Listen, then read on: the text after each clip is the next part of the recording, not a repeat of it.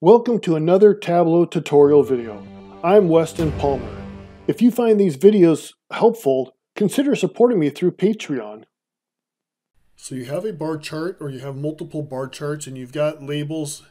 This is on the sample store, superstore data. This is how many sales, this is the category. And we've got this large category here, and as we make it smaller, we'd like to have it so that it wraps. Well, it's not wrapping, so you would say come under category, and we're going to actually come up under label, under alignment, and we're going to select, you'll see that wrap is already on. And no matter how big or how small you make it, it doesn't wrap. So what we're going to do, there's a little bit of a workaround to get it to wrap. You have to kind of force it to wrap. I created two calculated fields. First one is called label 1, category label 1, and I apologize if I misspelled it. I can never get label right. And so the one that we're really worried about is office supplies. And so that's the one we want. We're going to actually put these on two different rows. We're going to do the wrapping for Tableau. And I did it pretty simple here.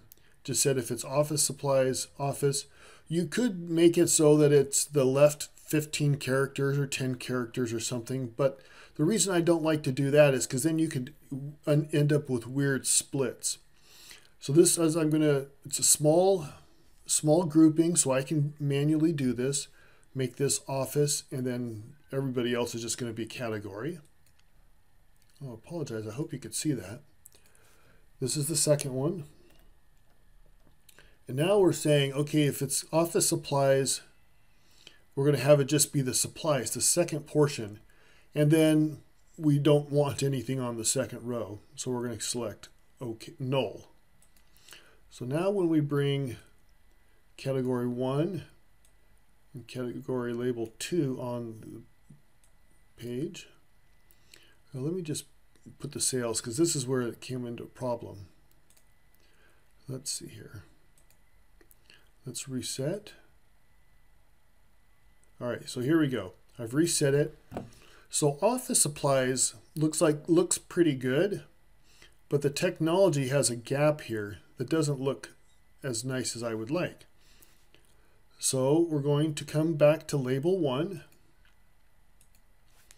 and we're actually going to force a line break, and it's character, and it's ASCII character 10 is line break.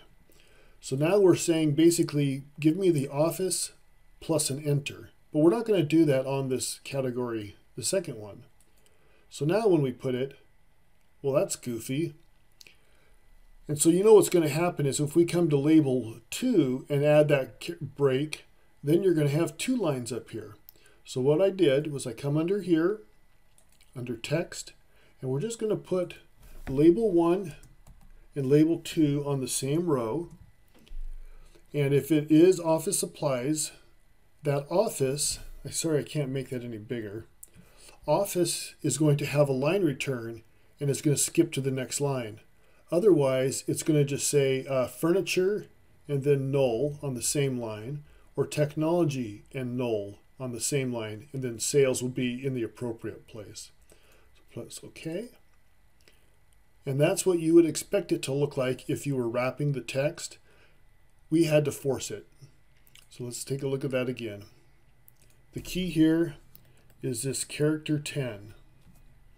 That's going to force the line, but everything else is going to be all on one line. Thanks for watching. I hope you'll subscribe and turn on notifications so you know when new videos are released. Check out some of these other videos I think you'll find helpful.